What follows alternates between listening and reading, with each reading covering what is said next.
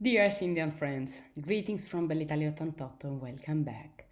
I am Caterina Brazzi Castracane, I am an historian, and I am here in collaboration with the Italian Culture Center in New Delhi. Today, in particular, I am here to share with you the first of two appointments thought and realized during this month of December 2020. Two appointments dedicated to the rediscovery of the Italian city of Milan. What we are going to talk about today is related with the peculiarities of this city that too often is just considered as the economical capital of Italy, but that is instead an important cultural city full of different kind of masterpieces realized during the centuries. The starting point of this lecture today is related with the idea that Milan is already a capital of the future. This means that this important town with an important and huge history is today an important example of cosmopolitan reality, full of different kind of interesting details, including money industry, but also fashion, gourmet, art, music, theater, music, and all that peculiarities that are so important to imagine an alive city. The origin of this town is related, according to the historians, with the Gauls that found it around 600 BC in that area that later will be called the Cisalpine Gaul. In 222 BC, the Romans conquered the city and annexed it to the Roman Empire, getting the name of Mediolanum, that just means in the middle of the plain. The Latin name was transformed into the Italian form of Milan. During the Roman age, Milan quickly became one of the most remarkable town of the empire. So important to became from 292 AD the effective capital of the Western Roman Empire. This is a map of the Roman Milan, and a map that shows us the perfect declination of this important city with thorough with different kind of basilicas and important and huge buildings. And the city was so important that in AD 313 the Emperor Constantine published from there an important edict that was named after him. This is in fact the Edicto di Costantino, edict that was the first step for the religious tolerance inside the Roman Empire. The golden age of this city was actually the Middle Age, because that was the moment after the dramatic period started with the fall of the Western Roman Empire, the period when Milan was able to become an important and city state, a sort of autonomous kingdom that will be later called Daci. Three are the dynasties that transformed the history and landscape of Milan during that time, or since that time. First of all, the Torrianis, and in the lower part of this slide you are seeing the coat of arms of each dynasty, then the Viscontis, and eventually the Sforzas. The Viscontis and the Sforzas in particular represented the families that really were in charge to transform Milan into a modern ideal of capital of the north of Italy, but of Europe. In particular, they posed the stone to create these important duchy, and they realized two important buildings that still today are some among the remarkable aspects of the landscape of this city. In particular, with the figures of Gian Galeazzo Visconti, the first man who gained the title of Duke of Milan at the end of the 14th century, were realized two important buildings. First of all, the cathedral that will be object of the last part of this conference, but also the castle that still today is one of the most remarkable monuments, but also cultural space of Milan.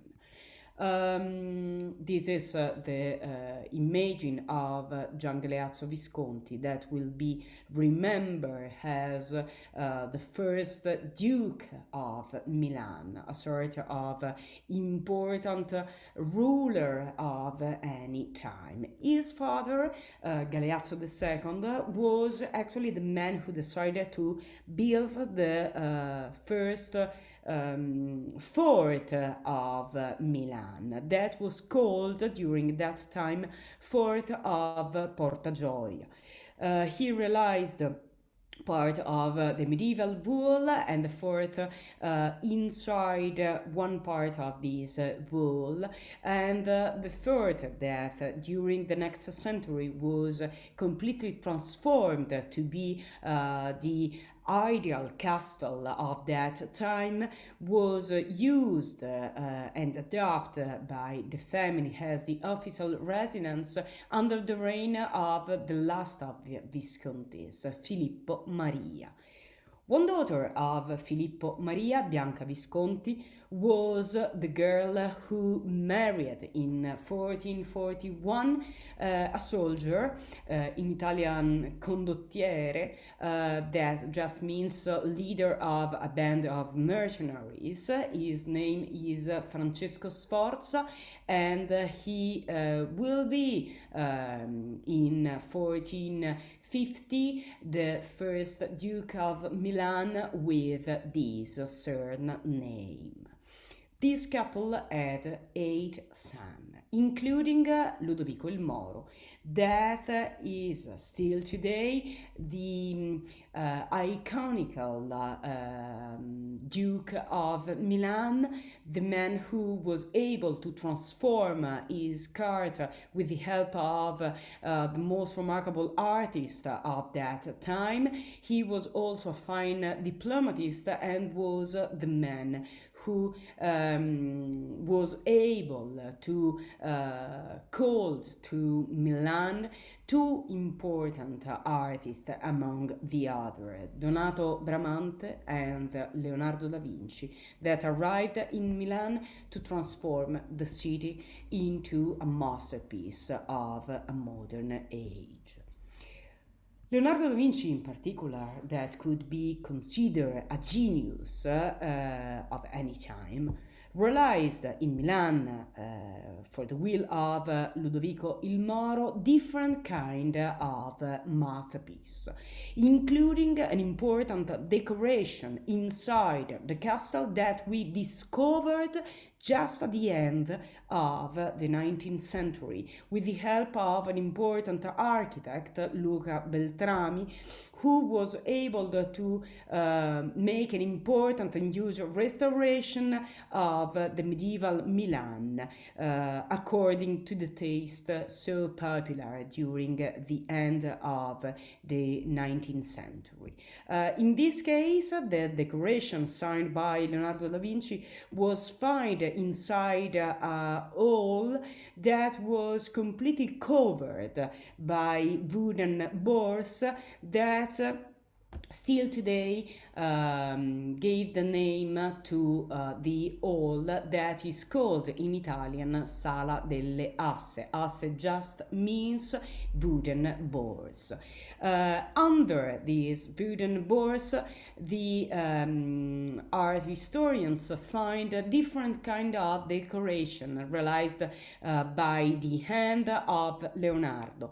On the wall, in the lower part of the hall, they find a monochrome with a different kind of representation of trunks, but also roof, as you can see in this part, elements that were realized to create a natural scenery on that part of the wall.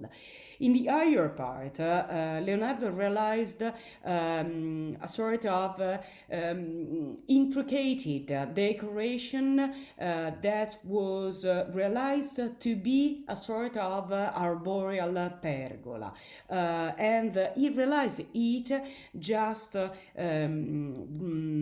working with 16 different kind of mulberry trees, realized and painted as the sort of forest inside the hall.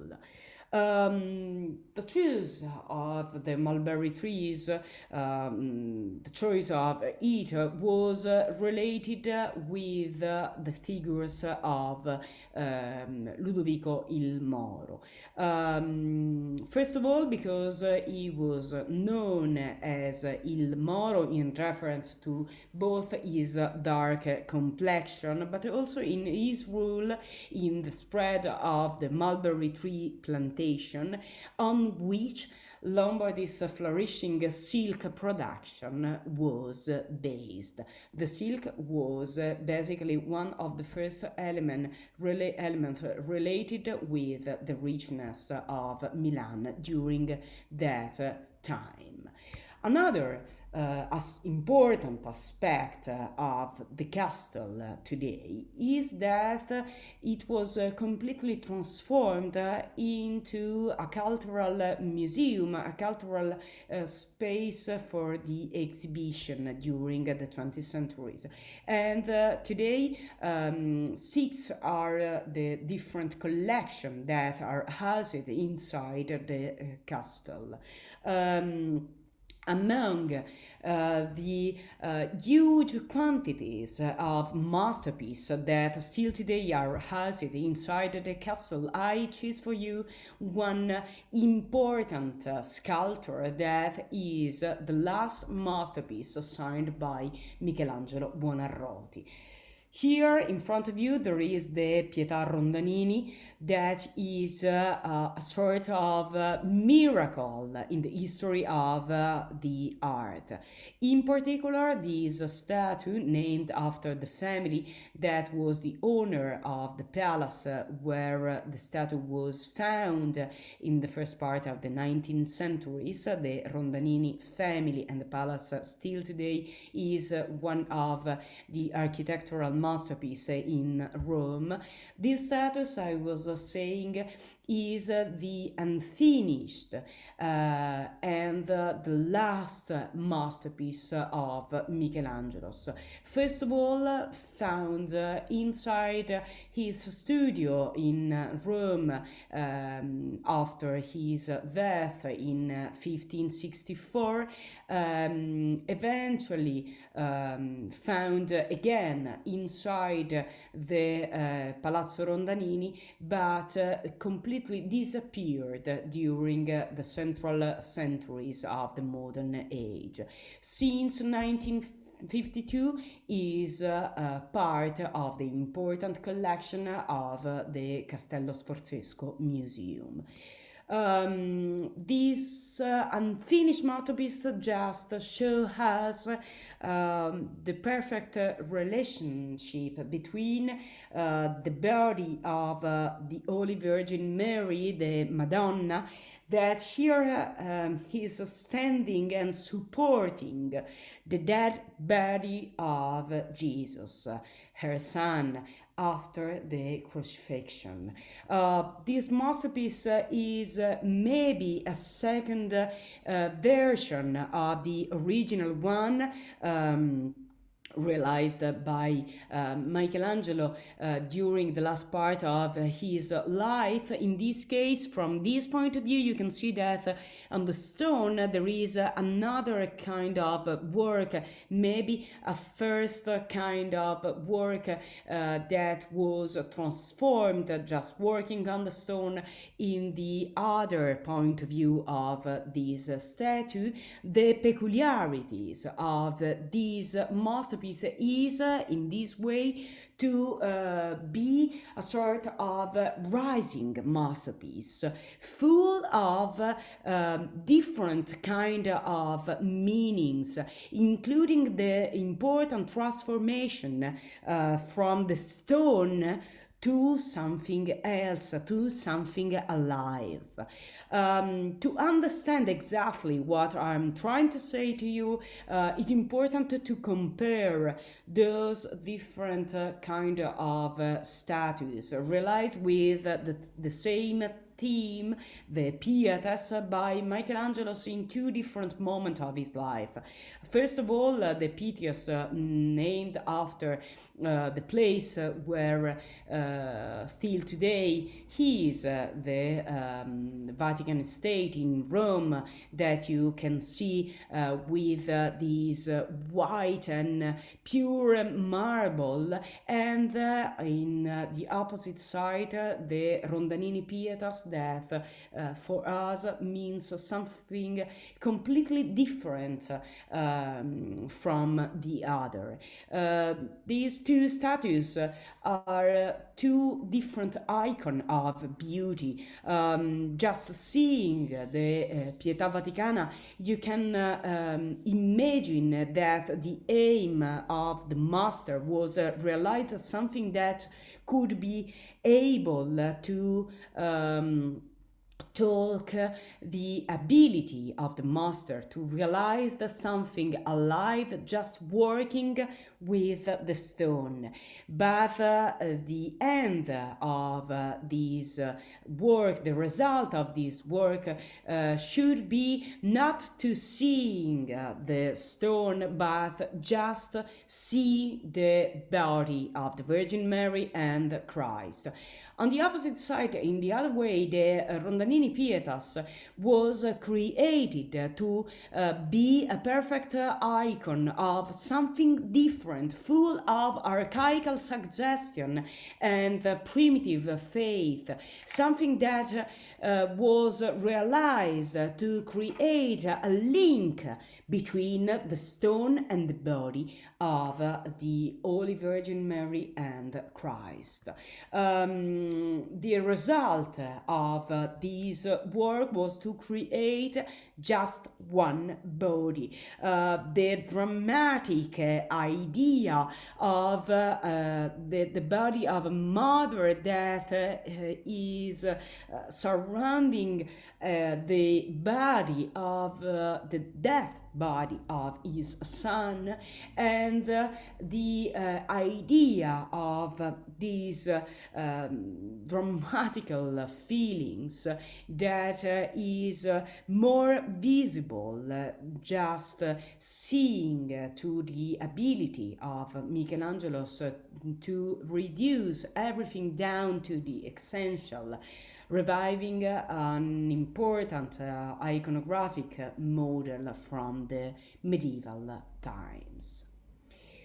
Ludovico il Moro decided also to realize other kind of project in Milan using the genius of Donato Bramante and Leonardo da Vinci, including the renovation of this important monastery and church dedicated to Santa Maria delle Grazie, this important building that you can see here colored just using these original photograph. These artists both realize something new inside the monastery.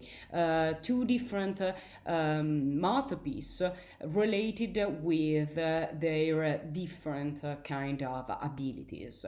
In particular, Bramante realized the new tribune in the church of Santa Maria delle Grazie, tribune that was realized, as you can see with this picture, with the aim to celebrate the perfect classical idea of temple. This tribune is a sort of perfect postcard from Renaissance and is quite similar to other kind of architectural masterpiece realized by Bramante in Rome and other cities of Italy. On the other way, Leonardo was called to realize an important fresco of Christ at the Last Supper inside the refectory of this monastery. The Last Supper, a scene with Christ surrounded by 12 apostles. This masterpiece is a sort of vanishing masterpiece and one of the most important representation of the Last Supper never realized. It was realized by Leonardo at the end of the 15th century, but the problem is that here Leonardo completely abandoned the traditional method of fresco painting, deciding to paint the scene dry on the wall of the refectory. This is one of the most remarkable reasons why this masterpiece is slowly disappearing. The idea of this representation was to show us the scene that took place when Christ decided during this Last Supper to declare that one among the apostles should betray him, and from that moment started the last part of the life of Christ and also the miracle of the Eucharist. The genius of Leonardo was so able to create a sort of modern innovation in painting, but also because he was able to create a sort of modern idea of a psychological kind of representation. In fact, according to Giorgio Vasari, you can read with his word that the scene that is in front of us in this moment is the perfect representation of the moment when all the apostles start talking about what the Christ had already said, and just seeing the faces and the end, you can think and imagine the feelings of the apostles, including love, fear, or indignation, and something different aspect of each one that is important to understand the protagonist and main characters of that moment. But for Ludovico il Moro, Leonardo was also an important engineer, and he tried to resolve an old and ancient problem of Milan that still today is impossible to resolve. Milan has no connection to the sea, neither a direct river connection. The only solution that was found at the end of the Middle Age was to build important artificial canals to use as main roads. Two in particular were the Naviglia realized to be this new kind of main street, the Naviglio Grande and Naviglio della Martesana, related with two important rivers, the Ticino and the Adda.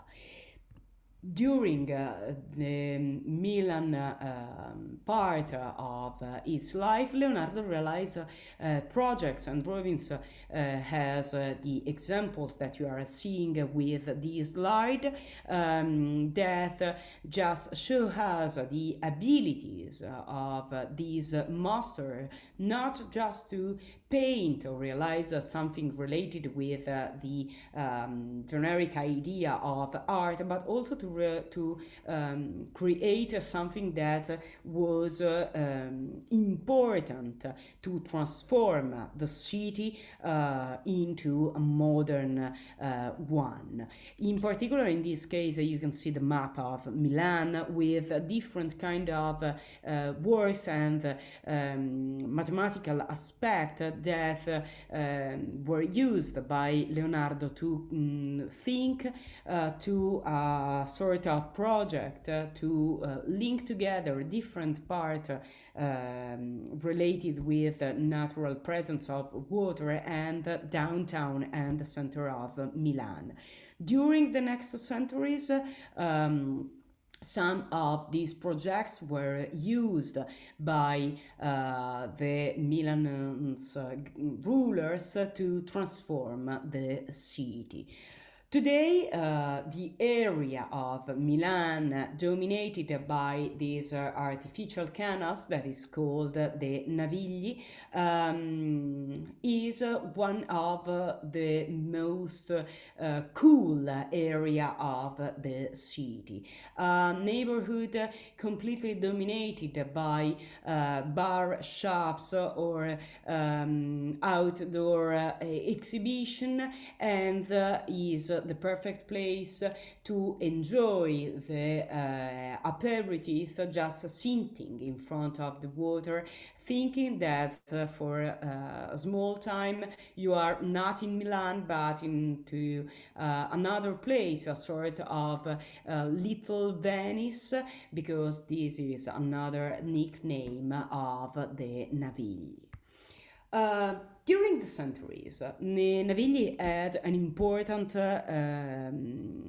role inside the transformation of Milan. In particular, the Naviglio Grande was used to be the highway to the marble that were used to build the important cathedral of Milan, marble that used to arrive from the Candolia quarries,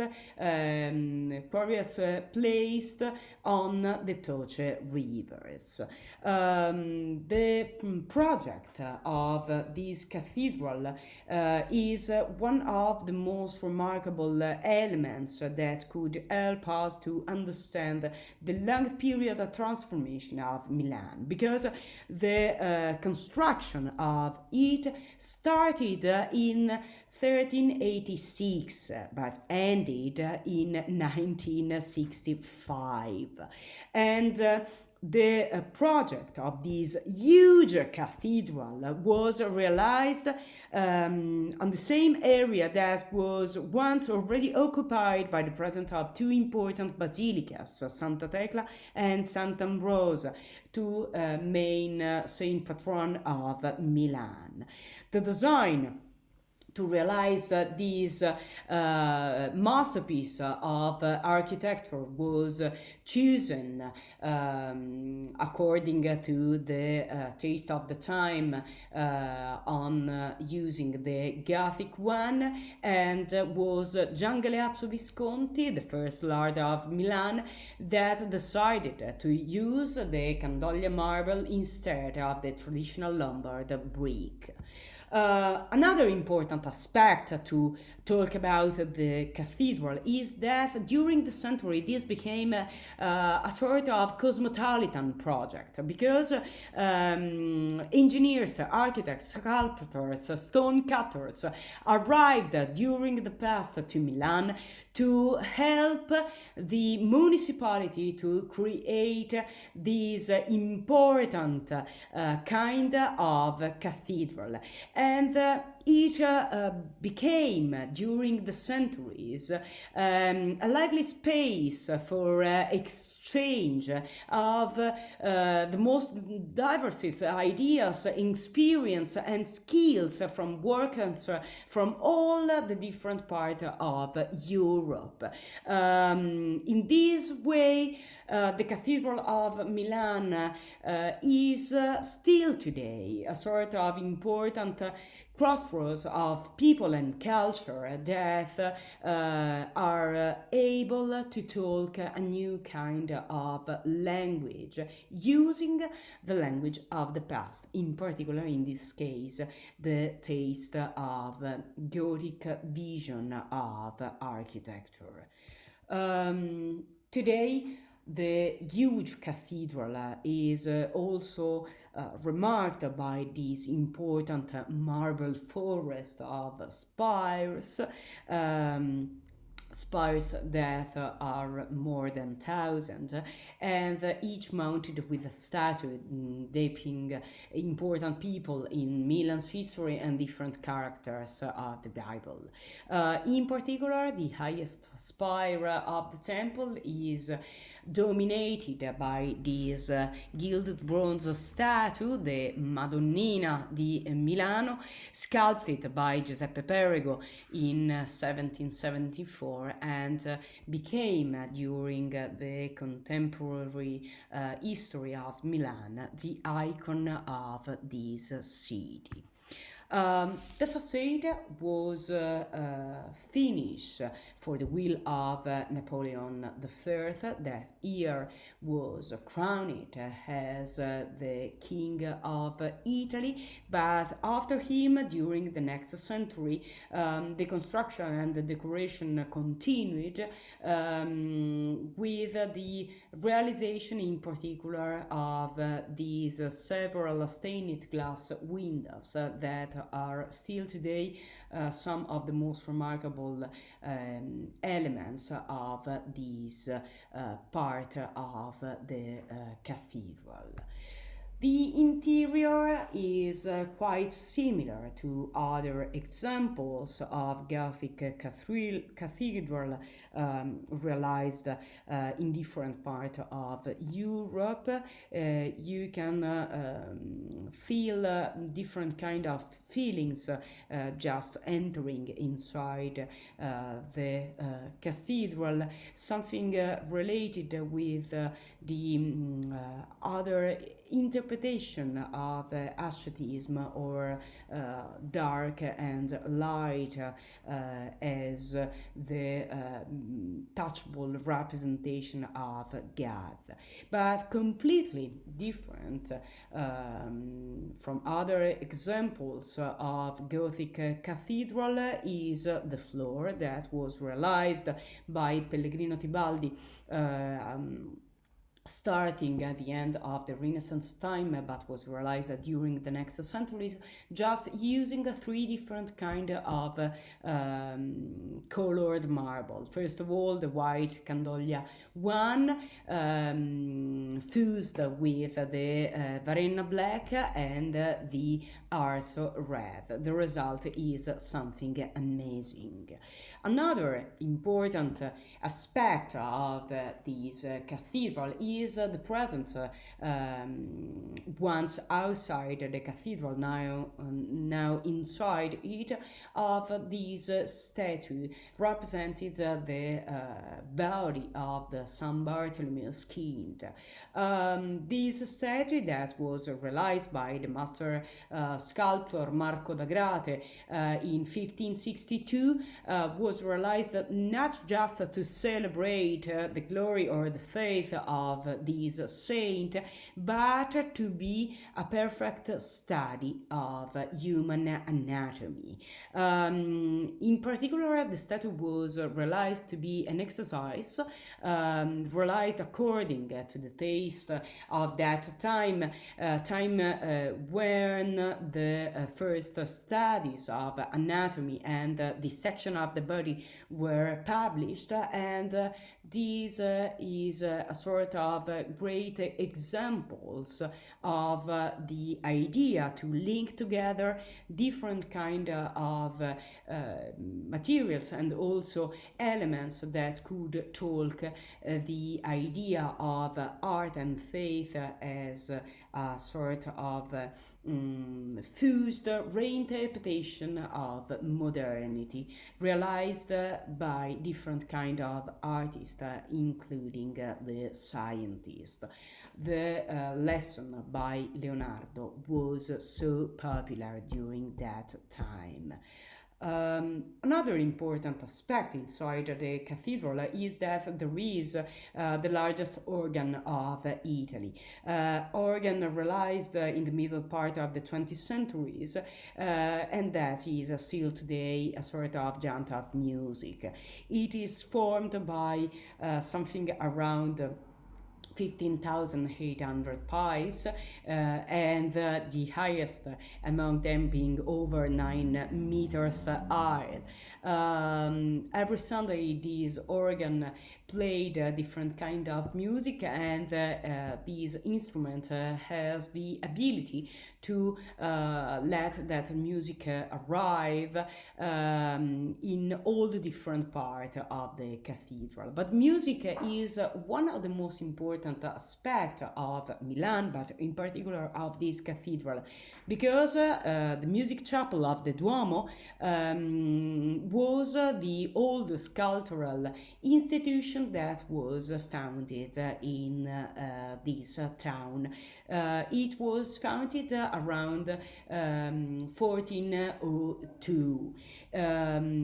During that period, the first maestro di cappella, master of chapel, was Matteo da Perugia, and still today with the organ, the music chapel accompanies the most remarkable religious feast that you can imagine take place inside this cathedral. The cathedral is posed in the central part, as you can see with this original map of the 18th centuries, in the central part of this square, that is a sort of important area of something around 17,000 meter square. And in this case it's important to notice that the square was named after the present of the cathedral, but that is also remarked by the presence of two other important buildings. First of all, the Royal Palace and the Vittorio Emanuele Gallery. As you can see with this panoramic photograph, the Royal Palace and the gallery named after the name of the first queen, the first king of Italy, surround the cathedral to create a sort of particular representation of three different kind of power. And in particular, the Royal Palace was realized to be the important place destined to house the most remarkable part of the government of Milan. It was realized since the Middle Age to be the house of the common, and was completely transformed during the first part of the 16th century for the will of the French domination to be the house of the court. Since that time, the palace became the official ducal palace of Milan. It was during the next century rebuilt several times. In particular, it was completely transformed into something modern by the end of an important architect, Pier Marini, for the will of the Austrians. And since that time, since the last part of the 18th centuries, the palace acquired a neoclassical appearance. From then on, it became the palace of the rulers of Milan, comprising Maria Teresa d'Austria, but also Napoleon III. With these old photographs, you can see the bedroom of the emperors. That is something that could really help us to imagine which was the atmosphere inside that palace during that time. One of the masterpieces realized inside the palace by the end of Pier Marini was the Cariatidi Hall, an important and great representation of a sort of new hall destined to house and to host different dinners and dance parties according to the taste of that time. This important room, named after the presence of the Cariatide, that are just these sort of reinterpretation of columns that you can still surrounded all the central part of the hall, was completely destroyed during a British bombing attack in August 1943, and the result of the bombs, but also of the fires after the bombs, is what you can see with this picture. This post-apocalyptical place was chosen as a sign of rebirth by the master Pablo Picasso to organize an important art exhibition in 1953, which most notably featured Guernica, and Guernica in particular, that is a sort of a live poster against war and violence, is here in front of you in the same position where was posed during that year. This is a sort of great representation of the strong force of art against violence and war. On the opposite side of the square, you can find the gallery named after the King Vittorio Emanuele II, the first king of Italy. It was realized by the end of the architect Giuseppe Mengoni at the end of the 19th century to be the first shopping malls of the city. It was realized as a temple for shopping and a temple for different kind of brands, and it was realized just using glass and cast iron that with the bricks were used as the main materials to realize these new kind of architecture that were realized according to that taste of that time, called in Italy stile liberty. The gallery was created to be a passage that linked together the square dominated by the presence of the cathedral and the place of Santa Maria della Scala.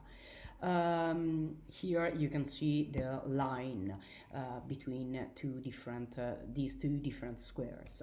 The heart of this building is an octagonal space dominated and topped by this glass dome.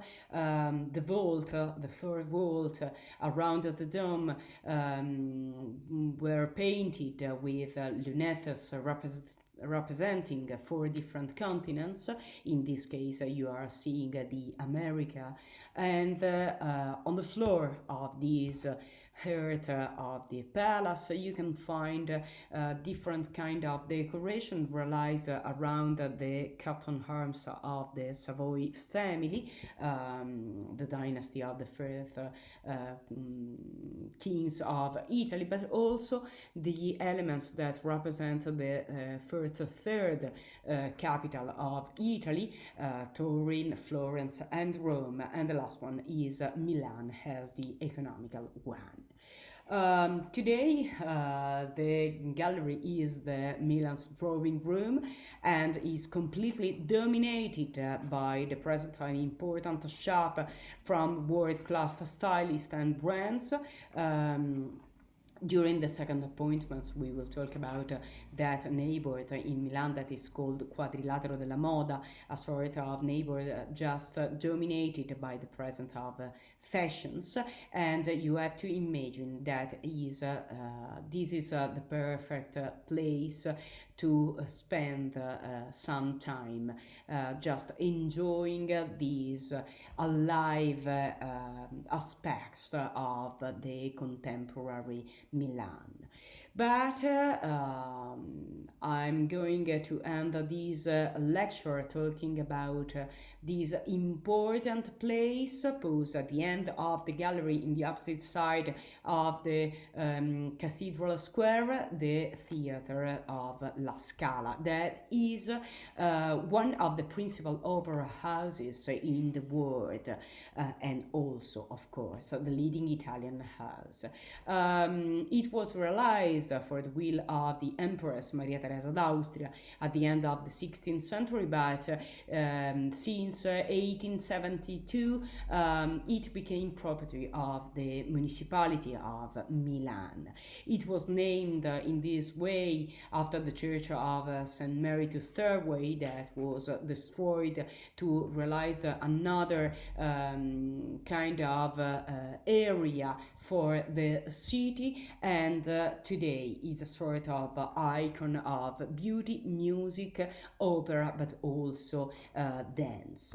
In particular, since the 1951, the season of this theater starts on December 7th, day of Sant'Ambrogio, as I was saying, one of the main saint patron of Milan.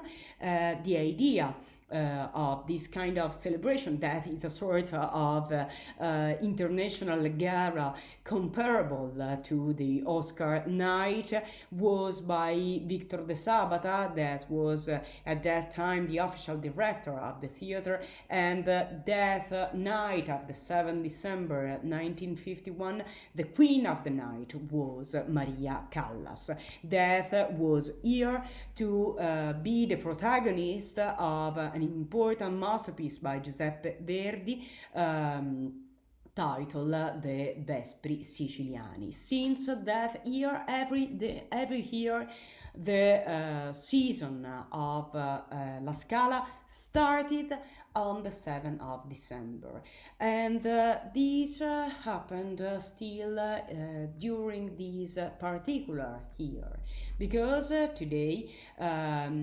according with the impossibility to house and to host people inside the theater, the La Scala was completely transformed into something new, a sort of perfect place to celebrate the art, and everyone could be the first important spectator of this representation, just using the streaming, just seeing the TV, the PC, or the radio to be the protagonist among other important artists of this night, that in particular during this year was thought to be the touchable proof that Milan is alive, and also that the culture is alive. Um, at this point, I just stop sharing with you my screen to say to you that we will see during the second appointment of this month, designated to rediscover together other important masterpiece of this city that is alive and is important because it's one of the most remarkable hearth of our cultural heritage. See you during the next appointment. Bye bye, and thank you very much. Bye.